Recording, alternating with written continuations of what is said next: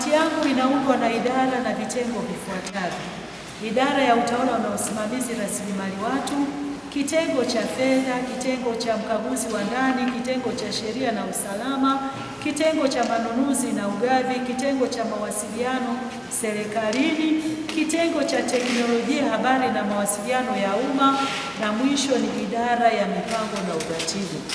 Tangu kufanyika kwa Baraza la Madiwani la tarehe 27 mwezi wa 10, kamati yangu imekutana mara 3 na kufanya vikao vyake vya kawaida tarehe 30 mwezi wa 1 2023, tarehe 29 mwezi wa 12 2023 na tarehe 1 mwezi wa 2 mwaka 2023.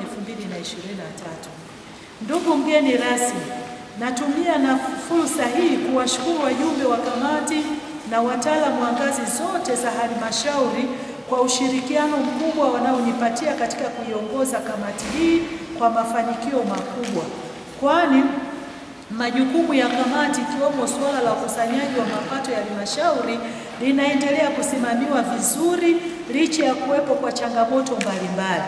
Kwa robo hii ya pili ya mwaka 2022-2023, makusanyo ya mapato yamefikia wastani wa asilimia 42.16, ikiwa ni pungufu ya asilimia 7.84 ya lengo kwa mwaka kama inavyoonyeshwa katika kiambatanisho A cha jedwali la makusanyo ya mapato. Haya ni mafanikio makubwa kwa kamati na sote tunapaswa kupongezana na kuwashukuru wananchi, taasisi zilizolipa kodi na ushuru mbalimbali wa halmashauri. Tunatumia fursa hii kuwataka wananchi na taasisi binafsi na zile za umma kujenga utamaduni wa kulipa kodi na ushuru mbalimbali tunaopaswa kulipa kwa halmashauri na serikali kwa ujumla, na kwamba tulipe kwa hiari na pasipo shuruti. Hii itasaidia serikali kupata fedha za kupanga na kutekeleza mipango yake ya kuwahudumia wananchi wake wote.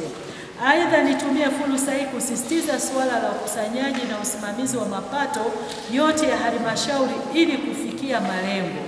Kwa upande wa utekelezaji wa miradi ya maendeleo, mafanikio makubwa yamepatikana licha ya changamoto ya kuwepo kwa miradi viporo katika sekta ya afya, elimu inayoendelea kutekelezwa kwa fedha za makusanyo ya ndani baada ya fedha zilizotolewa na serikali kuu kuisha. Ili kuepukana na swala la miradi viporo, kikao cha kamati yangu cha tarehe 1 mwezi wa 2 2023 kiliazimia kuwa halmashauri ifanye utekelezaji wa miradi 5 ya kimkakati ambayo ikikamilika itaongeza mapato ya halmashauri, na miradi hiyo ni kama ifuatavyo: 1. Ujenzi wa ukumbi wa mikutano wa halmashauri unaoweza kuingiza watu 600 unaendelea kujengwa katika kata ya Kivavi. 2. Ujenzi wa maegesho ya muda ya malori katika eneo jirani na A1 Lodge. Eneo hilo tayari limeshalipwa na litaanza kutumika kwa madhumuni yaliyokusudiwa. 3. Mradi wa kufyatua matofali ya blocks ambayo tayari umeanza kufanya kazi uko ndani ya eneo la ofisi kuu ya halmashauri. Mradi huu utakuwa ukizalisha tofali kwa matumizi ya miradi ya halmashauri na wananchi ambao watahitaji kununua tofali kwa ajili ya ujenzi. 4. Ni eneo la kuanika mbao lenye ukubwa wa ekari 9 katika kijiji cha Ikelu ambalo limetolewa bure na serikali ya kijiji cha Ikelu. Kazi inayotakiwa kwa sasa ni kuweka mipaka na tangazo kuwa ni eneo la kuanika mbao. 5. Mnada wa mifugo ulioko kata ya Utengule. Mnada huu tayari umeshaanza kufanya kazi na unafanyika kila tarehe 9 ya kila mwezi, na changamoto zile za miundombinu kwa ajili ya maboresho zimetengwa katika bajeti ya 2023-2024 kwa utekelezaji. Kwa sasa shughuli zinazofanyika ni mauzo ya mifugo na nyama choma. Waheshimiwa madiwani wote wakahamasishe wananchi kwenda katika mnada huo kila tarehe 9 ya kila mwezi ili kuchangamsha na halmashauri kuweza kupata mapato. Miradi hii ikikamilika itaongeza mapato ya halmashauri na itawezesha kufanya utekelezaji wa miradi mingine ya maendeleo. Hivyo natumia fursa hii kusisitiza, na ni msimamo wa halmashauri kuwa miradi hiyo mitano inatekelezwa na kukamilika.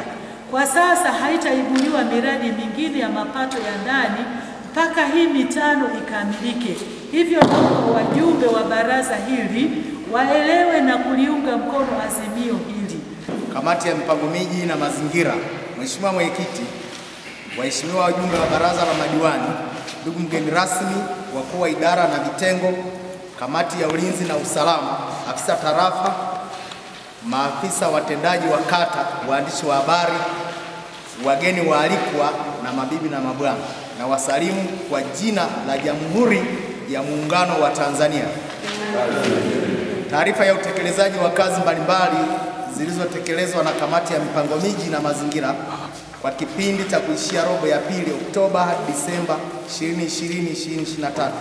Mheshimiwa Mwenyekiti, kamati yangu inaundwa na idara zifuatazo: matumizi ya makazi na biashara, viwanda na magara katika mtaa wa Idofu, Kihanga na Majengo bado unaendelea. Aidha, natumia fursa hii kuwatangazia na kuwahamasisha wananchi wote kuja kununua viwanja vya makazi na biashara na wawekezaji kuja kununua viwanja kwa ujenzi wa viwanda na maghala katika miradi tajwa ya viwanja. Aidha, katika sekta ya udhibiti wa taka ngumu, natumia fursa hii kuwashukuru wajumbe wa kamati yangu, waheshimiwa madiwani wote, wakuu wa idara na management yote ya halmashauri, maafisa watendaji wa kata na mitaa wote kwa kuhamasisha shughuli za usafi wa mji na maeneo yote katika kata zao. Mheshimiwa Mwenyekiti, kwa nafasi ya kipekee ni washukuru sana mkurugenzi wa halmashauri ndugu Kenneth Haule na pia Maemba maarufu kwa jina la Bibi Mazingira kwa hulka zao za kupenda usafi. Hakika mji wa Makambako ni safi na unapendeza. Jambo hili limeuweka mji wetu safi na pia kuepusha na magonjwa ya mlipuko kama vile kipindupindu na magonjwa mengine ambayo chanzo chake ni uchafu. Kiuchumi, swala la usafi wa mazingira hupunguza bajeti ya kununua madawa na vifaa tiba.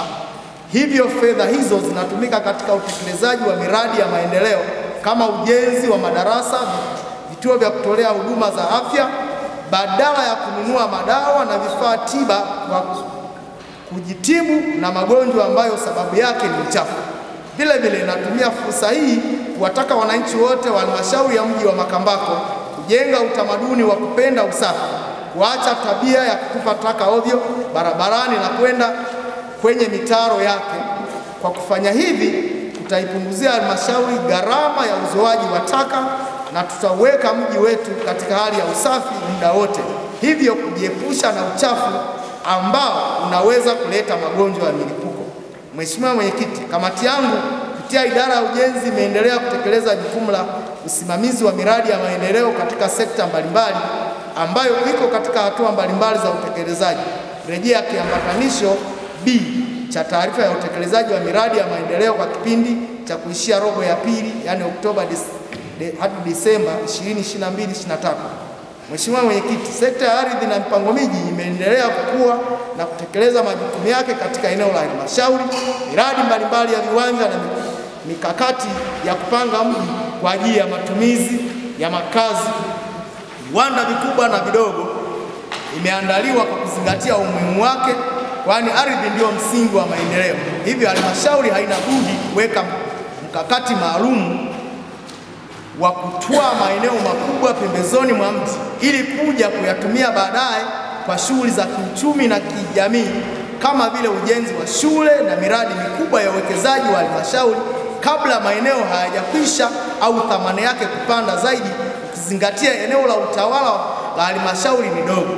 Kulipa fidia na kutoa maeneo makubwa kwa utekelezaji wa miradi ya viwanja ya halmashauri, kamati yangu inapendekeza kuendelea kwa ule mpango ulioidhinishwa na mkutano wa Baraza la Madiwani la tarehe 27 mwezi wa 10 2022 kwamba halmashauri kutoa maeneo ya watu na kuyapima na kugawana viwanja kwa utaratibu wa viwanja 60% kwa mwenye eneo na halmashauri kuchukua viwanja 40%, ikiwa ni kufidia gharama za upimaji. Kwa kufanya hivi, itaiwezesha halmashauri kuwa na miradi ya viwanja ambayo itaweza kuuza na kupata maeneo ya huduma za jamii kama vile shule, masoko, makazi na miradi mikakati ya uwekezaji ya halmashauri. Pia itauza na kupata fedha za utekelezaji wa miradi mingine ya maendeleo ya halmashauri. Mheshimiwa Mwenyekiti, natumia fursa hii kuwashukuru. Wakapima viwanja, wakagawana, atauza kwa faida kubwa na mpango wa halmashauri utakwenda vizuri, lakini vile vile serikali itapata mapato kutokana na viwanja au ardhi itakayokuwa imepimwa. Hivyo basi niwashukuru sana, lakini katika kamati yako kuna jambo moja, hati zinachelewa kutoka. Ni jambo ambalo wananchi nimelipokea kwenye ofisi, hati za ardhi zinachelewa kutoka. Angalia ni wapi zinakwama na mhakikishe mnalitatua hili tatizo. Naomba na ndugu yetu wa mkoa utusaidie katika hili. Kama zinakwama huko, sisi tunahitaji hati zitoke kwa wakati. Zikitoka kwa wakati zitaleta tija kwa wananchi wetu, watapata mikopo kwa wakati na kadhalika. Kama kuna vitu vinavyotakiwa mtu anayehitaji hati kuviwasilisha kwa wakati, basi mviseme kwa wazi. Lakini jambo jingine la vibali vya ujenzi vitolewe kwa wakati. Sio mtu anakwenda zaidi ya siku 90 na hangaika kibali cha ujenzi. Jamhuri ya Muungano wa Tanzania. Taarifa ya kazi zilizofanywa na Kamati ya Uchumi, Afya na Elimu kwa kipindi cha kuishia robo ya pili Oktoba hadi Disemba 2022-2023. Kamati yangu imekutana mara moja na kufanya kikao cha kawaida kwa mujibu wa ratiba ya vikao vya halmashauri tarehe 21 mwezi wa kwanza 2023.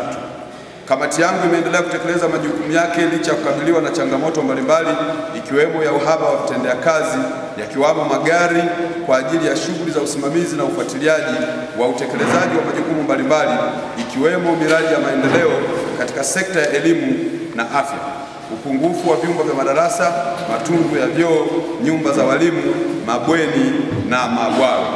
Mheshimiwa Mwenyekiti, changamoto hizi hususan za upungufu wa mabweni, madarasa, matundu wa vyoo zinafanyiwa kazi na halmashauri kwa kushirikiana na wananchi na serikali yao ya awamu ya 6 chini ya uongozi wa mwanamama shupavu Dr. Samia Suluhu Hassani, Rais wa Jamhuri ya Muungano wa Tanzania, Amiri Jeshi Mkuu na mwenyekiti wa Chama cha Mapinduzi Taifa, kwa kuiletea halmashauri fedha za ujenzi wa miundombinu ya elimu, afya, maji na barabara, bila kumsahau kiungo muhimu wa wananchi na serikali, Mheshimiwa Deo K. Sanga, mbunge wa jimbo la Makambako, kwa kujitoa kwake katika kuchangia shughuli za maendeleo na yeye mwenyewe binafsi kufanya kazi ya ujenzi wa madarasa 11, kazi inayoendelea katika hatua mbalimbali katika kata za halmashauri. Kwa niaba ya wajumbe wa kamati yangu na wananchi wa halmashauri ya mji wa Makambako, tunamshukuru kwa mchango wake na tunathamini juhudi na jitihada zake katika ujenzi wa madarasa. Mheshimiwa Mwenyekiti, maendeleo ya taaluma katika shule za msingi na sekondari yameendelea kuimarika na jitihada mbalimbali zinazofanywa ili kuhakikisha kuwa wanafunzi wanaendelea kupata matokeo mazuri katika mitihani ya kitaifa kwa darasa la 7, kidato cha pili, kidato cha 4 na kidato cha 6. Ili kuhakikisha kuwa mapinduzi ya taaluma yanatokea ndani ya halmashauri ya mji wa Makambako, mwaka 2020 na 2022, kamati yangu ilikuja na azimio lililoungwa mkono na Baraza la Madiwani la kuanzisha shule nyingine ya kidato cha 5 na cha 6 katika shule ya sekondari Maguvani iliyopo katika kata ya Maguvani, sambamba na uanzishwaji wa shule maalum ya vipaji kwa wasichana wenye ufaulu wa juu katika shule ya sekondari Mloa iliyopo katika kata ya Mloa. Hivyo natumia fursa hii kusisitiza kuwa maandalizi ya shule ya kidato cha 5 katika shule ya sekondari Maguvani yaanze mapema, kwa kuwa Mheshimiwa Mwenyekiti, tumeshafanikiwa kuanzisha shule ya wasichana wa vipaji maalum pale Mloa kuanzia Januari hii. Mheshimiwa Mwenyekiti, swala la maendeleo ya taaluma kwa wanafunzi yanakwenda sambamba na maboresho ya miundombinu ya kufundishia pamoja na mpango wa lishe bora kwa watoto. Kitendo cha kutoa chakula shuleni na watoto kula pamoja ina faida kubwa katika malezi na makuzi ya tabia ya watoto. kwani inasaidia watoto kujenga umoja na mshikamano mzuri na upendo. Licha ya faida hizo, takwimu za utoaji wa chakula cha mchana katika shule zetu za msingi bado hairidhishi. Tazama kiambatanisho cha takwimu za utoaji wa chakula cha mchana shuleni, kwani bado kumekuwa na changamoto kwa baadhi ya wazazi kutochangia chakula cha watoto wao shuleni. Kamati yangu imeifanyia kazi changamoto hii na kuazimia kuwepo kwa utaratibu wa kuwalazimisha wazazi kuchangia na kuelimisha wazazi na kwenda katika shule zenye asilimia ndogo ya utoaji wa chakula shuleni, kuhamasisha masuala ya lishe kwa watoto wanapokuwa shuleni. Sambamba na hii, kamati yangu iliazimia kuwepo kwa mpango wa shule zote.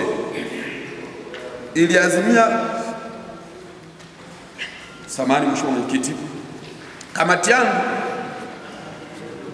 imeifanyia kazi changamoto hii na kuazimia kuwepo kwa utaratibu wa kuwalazimisha wazazi kuchangia na kuelimisha wazazi kwenda katika shule zenye asilimia ndogo ya utoaji wa chakula shuleni na kuhamasisha masuala ya lishe kwa watoto wanapokuwa shuleni. Sambamba na hii, kamati yangu iliazimia kuwepo kwa mpango wa shule zote za msingi na sekondari kulima bustani za mboga za majani na matunda na kuzitumia kwa wanafunzi katika chakula cha mchana. Kwa kufanya hivyo, kutaiwezesha shule kuwa na matunda na mboga za majani za kutosha kwa lishe bora ya watoto, jambo ambalo litasaidia kuboresha afya ya mwili na akili kwa watoto, kupigana vita na udumavu unaoathiri afya za watoto, kwani tafiti zinaonyesha asilimia 90 ya muda wa maisha ya watoto wenye umri kati ya miaka 3 hadi 17 yako shuleni kuliko nyumbani. Hivyo hatuna budi kuhakikisha kuwa shule zinatoa chakula bora kwa watoto. Sambamba na hili, nachukua fursa hii kuwakumbusha wazazi wote ambao bado hawajapeleka watoto wao waliofika umri wa kuanza shule awali na waliofaulu darasa la 7 na bado hawajakwenda kuanza kidato cha kwanza, wahakikishe kuwa wanatimiza wajibu wao na wahakikishe kuwa watoto wao wanapata fursa ya elimu.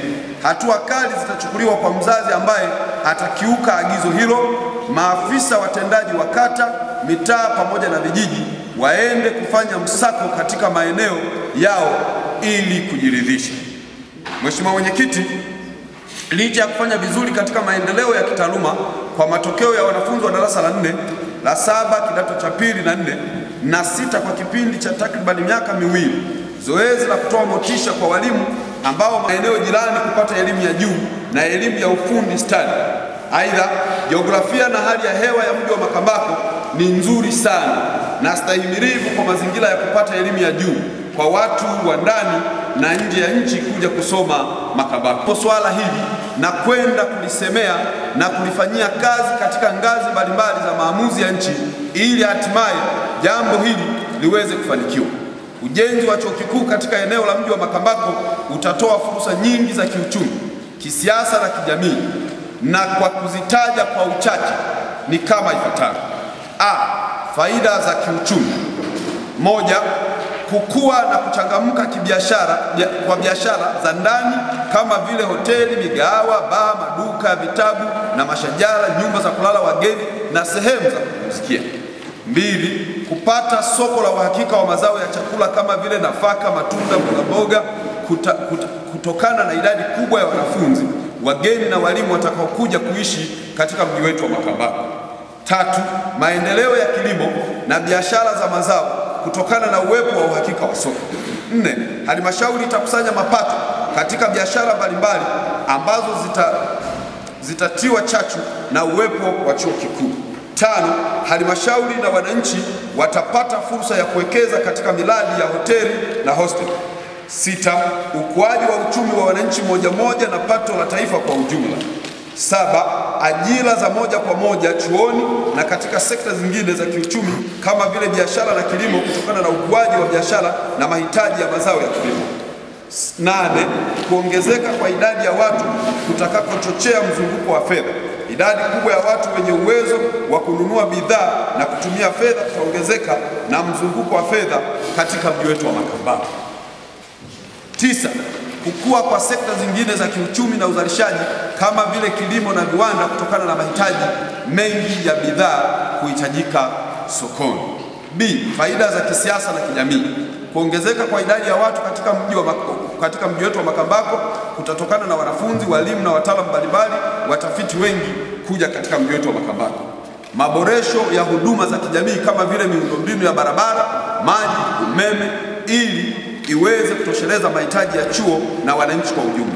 Makambako kuwa kitovu cha elimu. Hii itasaidia kuondokana na imani na mila potofu, mfano mauaji ya watu yanayotokana na ujinga, mila na desturi potofu.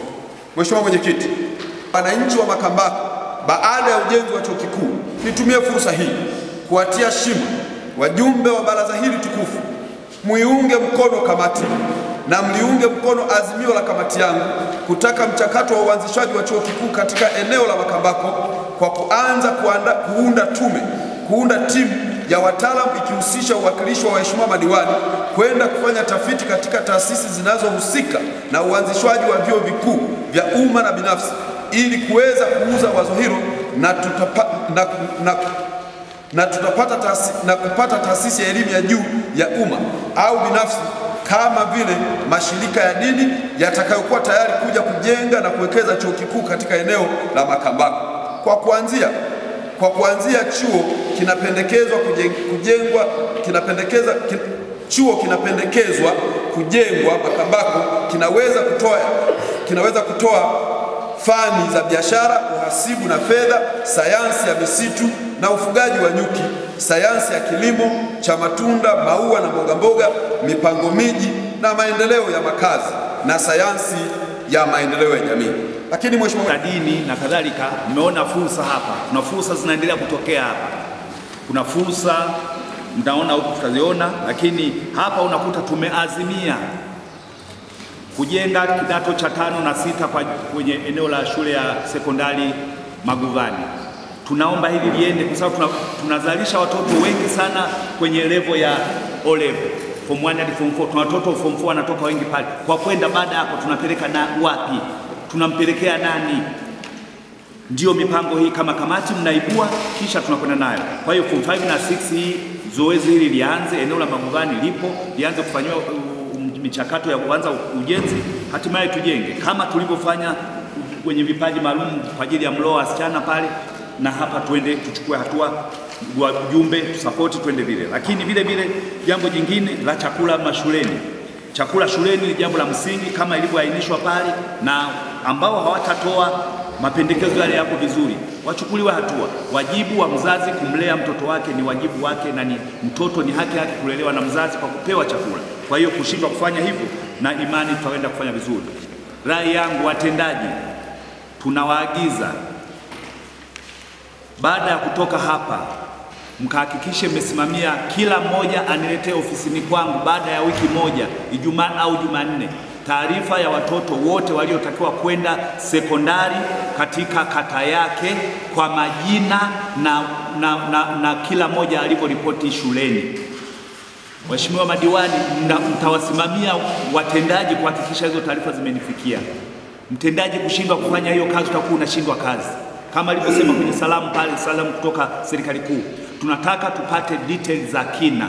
Kwa hiyo Ijumaa au Jumanne ndani ya wiki moja hakikisha mmefikisha kwenye ofisi ya mwenyekiti wa halmashauri taarifa ya watoto waliotakiwa kwenda kwenye shule yako katika kata yako, waliokwenda, wasiokwenda, na changamoto ambazo ziko pale ili tuweze kuzitatua kwa pamoja. Mheshimiwa Madiwani, mtoe ushirikiano. Mboga katika shule ni jambo la msingi. Haiwezekani kabisa mtoto kamtoa shuleni unamrudisha nyumbani ukasema eti alime bustani, ametoka shuleni kila siku hawezi hata kulima. Hili jambo halikubaliki, haliko sawa. Swala la michezo inavyozingatiwa shuleni, basi lizingatiwe na swala jingine la mambo ya kujifunza stadi za maisha. Mtoto anapojifunza stadi za maisha ndogo ndogo, jinsi ya kushika jembe, jinsi ya kupalilia, jinsi ya kupanda matunda, itampelekea hata atakapokuwa kuweza kufanya hivi vitu kadri alivyokuwa anafanya shuleni. Kwa hiyo afisa elimu, mkurugenzi, bila kuathiri sera na taratibu na kanuni za elimu, watu katika shule zetu kulima mboga bustani katika maeneo yao, tunaomba ifanyike hiyo. Hatujasema wakaanzishe mashamba ya kilimo. Tumesema kama ilivyo muhimu kwenye michezo, na hili jambo ni muhimu. Zile mboga zitasaidia watoto kupata chakula pale shuleni. Wakati wanakula makande yale, wanaweka kwenye makande, wanaweka mboga. Parachichi ukipanda leo unakwenda miaka 10 upandi tena. Unaokota matunda, unachuma matunda katika parachichi hiyo. Na yale matunda wale watoto wanagawana, wanakula. Inaleta tija, inaleta mazoezi kwamba hata kitoka ataweza kulima shamba lake. Kwa hiyo hili jambo tunashauri kama kamati ilivyoshauri lifanyike kwenye shule zetu bila kuathiri miongozo mbalimbali. Kuwa na shule ya msingi, tunatenga madarasa ya shule ya O level, kidato cha kwanza hadi cha 4. Tunapokuwa na kidato cha kwanza hadi cha 4, tunatenga cha 5 hadi cha 6. Tunapokuwa na kidato cha 5 na 6, tunatenga chuo, vyuo vya kati. Vyuo vya kati ni miongoni mwa vyuo vya kati, hata hizi VETA. Baada ya vyuo vya kati kinakuja nini? Natakiwa vyuo vya juu, natakiwa vyuo vikuu. Sasa hii ni wakati wa kupangwa. Hivi vitu haviji kwa miujiza. Ndio maana utakuta mtu nakaa wilaya nzima, halmashauri nzima, kijiji kizima, hamjui mtafanya nini kesho kutwa hamjui. Sisi na kamati hii imefanya vizuri kuonyesha kwamba hivi vitu vinatakiwa. Tusiangalie kwamba vinatakiwa leo, hata kama ni kesho, hata kama ni miaka 100 ijayo, katika karatasi hii na dumu. Lakini je, tufanye nini? Kinachotakiwa umahiri wa kuandika makaratasi na mawazo hivi ni hatua nyingine, lakini hatua ya kuondoka kwenda kwenye utekelezaji ni hatua nyingine. Kama Makambako tujikite kuhakikisha tunaandika kidogo, tunafanya sana. Kama tulivyojipangia vipaumbele vyetu vile 5, tukimaliza tutakwenda kwenye vipaumbele vingine. Hatuna haja ya kupanga vipaumbele vingine wakati vya kwanza bado. Na ndugu zangu, mkurugenzi, tulia kama alivyopangia kwenye kamati hapa. Tulia wewe, fanya kazi zako. Maafisa wa mipango wa uchumi kadhalika, tulieni, fanyeni kazi zenu kwa utulivu. Kazi zinaonekana, fanyeni kwa utulivu. Zikionekana kwa hizi kazi mkituelekeza hii tukifanya tutatoka, na sisi tukawa tulivu kuhakikisha hiyo kazi mliosema itatoa inatokaje. Hiyo ndio inavyotakiwa. Kama walivyotufanyia watu wa barabara wa TARURA, tunawapongezeni. Tumekwenda kukagua. Kamati ya siasa wilaya imekwenda kukagua. Wametueleza kwa utulivu. Wanatengeneza barabara sasa hivi. Barabara zinatope sana, lakini wametuambia wanakwenda kwa hatua. Na walikotoka tunaona hatua walizokwenda ni nzuri. Vile ndio tunavyovitaka. Sisi hatutaki mipango mizuri kwenye karatasi. Tunataka mipango mizuri iliyoonyesha tija kwenye utendaji. Kwa hiyo mwenyekiti wa kamati tunakushukuru sana, kamati tunashukuru sana, na wadau mbalimbali hizi fursa. Wafanyabiashara Makambako hapo sasa waingie kujenga vyuo vya VETA, watapata fedha wakifanya biashara kama kuuza nguo. Watapata fedha kama katika vyanzo vingine. Wajenge vyuo vikuu, watajenga, watawezeshwa, wataambiwa taratibu zinatakiwa ni nini, vitu gani vinatakiwa. Kitu cha kwanza, halmashauri hatuna fedha. Tungekuwa na fedha tungejenga vyuo vikuu vya halmashauri, lakini hatuna. Lakini ni chanzo kizuri cha kuingiza fedha.